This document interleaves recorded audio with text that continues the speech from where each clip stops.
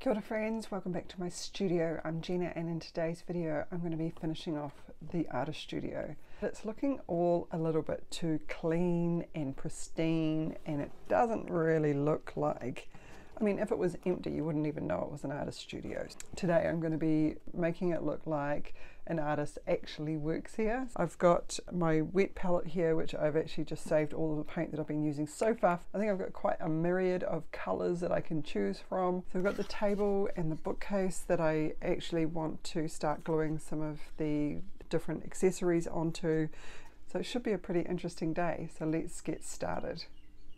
So before I get on to the fun stuff, which is basically flicking all the paint around and really making this look like a real art studio, I want to add in a couple more details. The first one is this cable that I'm putting in.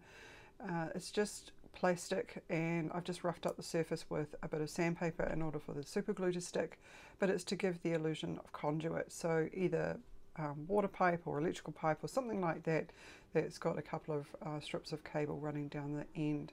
And I've just made this little light switch. It's just a little scrap piece of sort of balsa wood and a little piece of mat board to create the switch, and then I'm just using the same cable again just to create the look that it's actually coming down into the switch. And then I'm just going to cover this with some metallic paint, and I've used 3 different colours. One is a bronze colour, then I go over it again with a very light touch of gold just to kind of highlight a little bit, and then the last coat is some copper, which just gives it a lot of different dimension and patina to make it look like real copper pipe.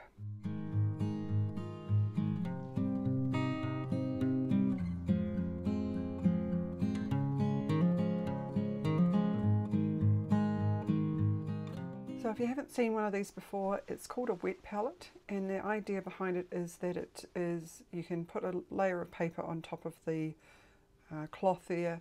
The cloth is filled with water, and what it does is it just doesn't allow the paint to dry out. So it's designed for miniature painting, which is great, but I've actually used it sort of multi-purpose just to keep all the paint colours that I've been using in all of the canvases that I've been painting wet enough in order so that I can reuse it in the project.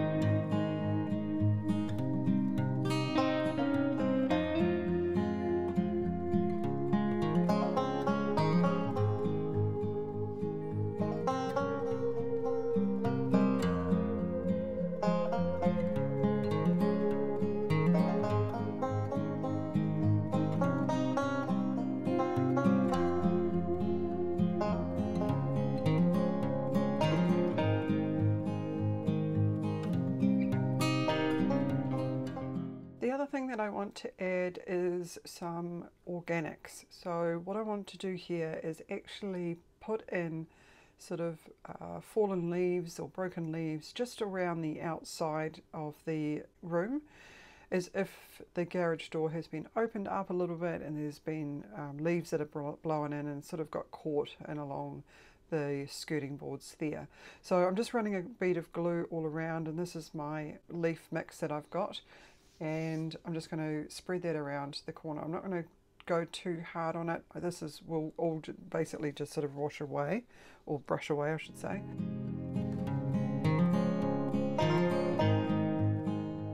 So another detail that I wanted to add was some miniature paint tubes, and in order to make these I'm just using a toothpick, and it's the decorative toothpick, and I'm just painting the very end of it black to imitate the cap of the toothpick, and then just using some tin foil. Now you can use tin foil, you can use foil tape, anything that you like. This is just what I had on hand. Wrap that around and then cut it a bit longer than the actual toothpick itself, in order to fold up the end of it to make it look like there's a tube of paint. Kind of sat down in front of the TV one night and just did them all. I've just got some coloured labels on them to give the illusion that they're all different coloured paint. So this is my canvas that has only been partly finished, so the painter is obviously got a work in progress, which I'm pretty happy with. I've got a glass that's been tipped over and there's water coming out. I actually end up by moving this onto the shelf. And then just some of the little paint pots that I've managed to create. I've kind of duplicated the kit that I got. The kit used some dowels. I've just used some of that smoothie straw that I painted up for the conduit for, or the exhaust for the aircon unit.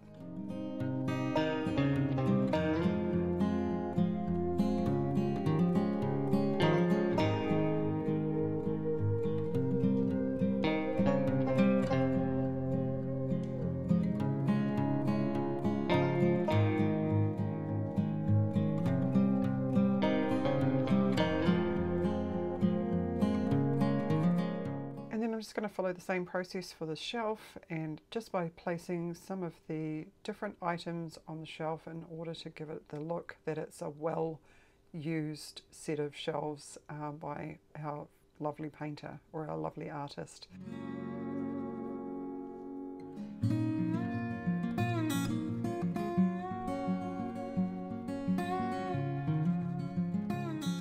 And just to add in some additional detail, I'm just using some chalk pastels. These are the ones that I've kind of broken down and popped into some separate containers. So I've got this brown mix which I'm just going to place around the very top of the skirting to give it the look that the leaves have sort of blown in and brushed around on the wall. And then just around any of the pipeworks, and especially around the garage door, just to add a little bit more shadow, I'm just using a little bit of black just to kind of give it a little bit more of a highlight around there, as well as the beams on the ceiling and the aircon unit as well.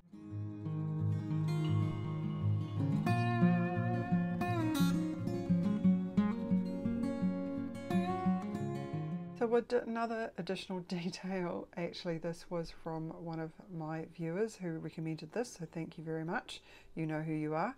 And this is a locking mechanism for the door on the inside. So I'm just keeping it pretty simple, just some little catches on the end, and I've got this little bead, it's half a wooden bead, and I'm just going to cut off each end of it just to kind of square it off, or each side I should say.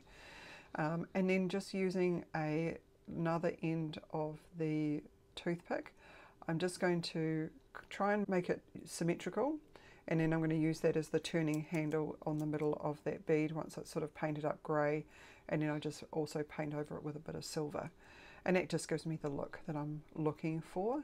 And then I can start gluing the paintings into place, and it is absolutely starting to come together quite nicely. So there's two more paintings that I'm going to create, and I'm going to create a landscape in an abstract style with some muted tones of green, and it's just going to try and help balance out all of the strong colours in the art studio already, especially that bright red that's in a couple of the paintings.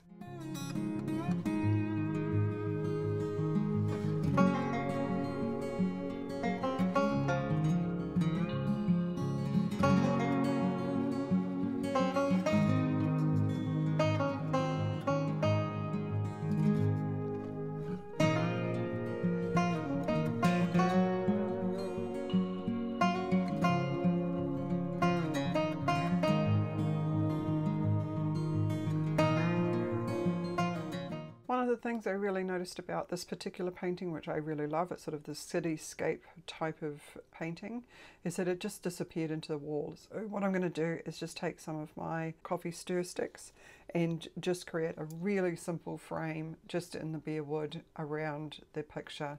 And this actually is just enough to make it pop off the wall without it sort of standing out too much, which is not what I wanted at all. So I'm really happy with how this is actually coming together. And one final detail that I'm actually going to add in is some sketchbook.